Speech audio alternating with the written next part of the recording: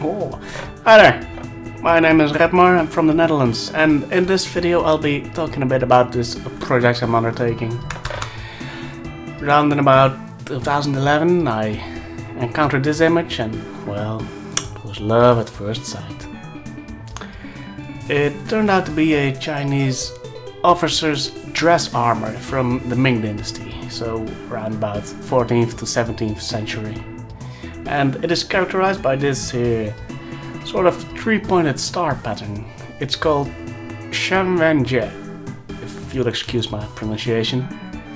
It translates as mountain pattern armor. And here's where it gets speculative, because there is no archaeological evidence that this type of armor ever existed.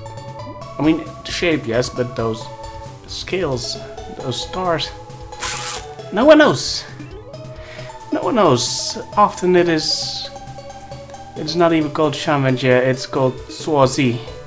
Same apologies before. Which is a word also used for chainmail. So not even the name is certain. And there are a lot of theories floating around on the internet as to what it actually is. Some say it's an artistic representation of chainmail. It might be just a pattern in cloth, though that does not explain the relief we see on stonework statues. They're often described as metal, so it's probably metal. And how exactly they work, many theories are there.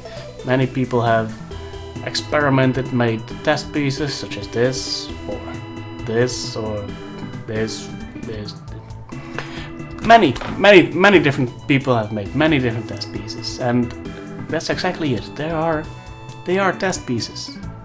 There are very few complete armor sets, and that's where I'll make it. Yes, make a difference. I'm gonna make a difference. I'm going to make an entire suit of armor, because the shape of armor, that is verifiable. There are many paintings, statues, and other records showing that yes, that is what an officer's uniform looked in the Ming Dynasty. So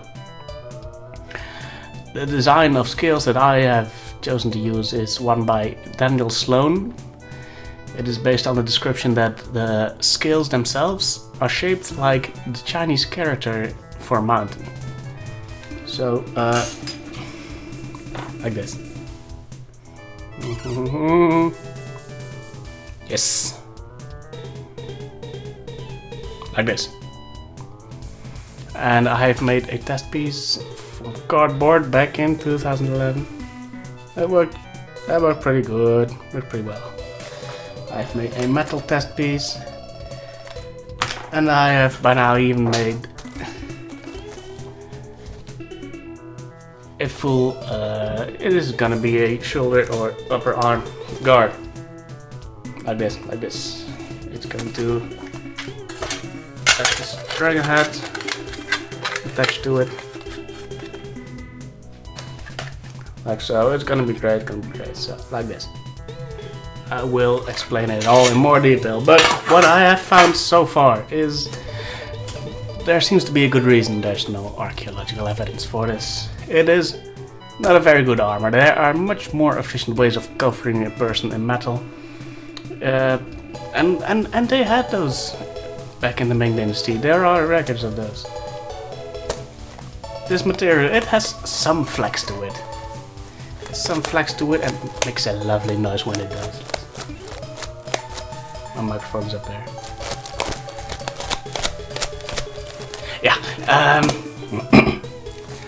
some flexibility, but not a lot. So percussive weapons would not be distributed. The force of percussive weapons would not be distributed terribly well. Against slashing weapons, sure. If I have my little sword here, it won't cut through there. No, it won't. Now, stabby, or effective arrow. That's where it gets weird, because the very shape of the scale often guides the weapon towards the hole in between the scales. And that's not a good thing. That is not a good thing. Now, a hole is not the end of the world. Case in point, chainmail. Chainmail is nothing but holes and it works just fine. It is much more flexible though, so it does redirect force of a blow, and there will also be under armor under it, like a woolen or linen gambazon, and this armor of mine will also be lined with wool. Why wool? Because I have wool. I have no idea whether wool was the historically accurate way of building it. I don't know. I'm just making it up as I go along, man. Yeah, there are theories that it was only decorative, even. That the real armor would be a brigandine on the inside, but if you're gonna do that, why bother with this? It is also very labor intensive. This doesn't want to be many hours, and I have access to modern equipment. It is a very inefficient shape. Those little hooks here, they take a lot of effort to fabricate, and you could do without, I reckon. I could shove one in here, like so, and it's this one right here. The density of the pattern will keep it in place, and it would be riveted. It will be riveted anyway, so it will perform just as well as the more complex ones. So I don't know if I should continue with the hook-footed ones or not. I don't know. It's not an efficient way of dealing with material either. There are places where it overlaps 3 times, and then there are those holes in between the scales. It makes absolutely no sense to build an armor like this. So it was probably only done for bragging rights, showing off. And yes, that's what a dress armor is for, isn't it? It's for, especially for a officer or a general. A general wants to be that guy in shiny golden armor.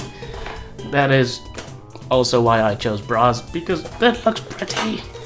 It's shiny. So, yeah, historically accurate. Who knows? But it will be a full set of armor. It will be really cool. So I'll be releasing videos as I make them, as I finish parts of the armor, and I'm just very excited, very happy to take you along on this journey, and I hope you enjoy. Thank you.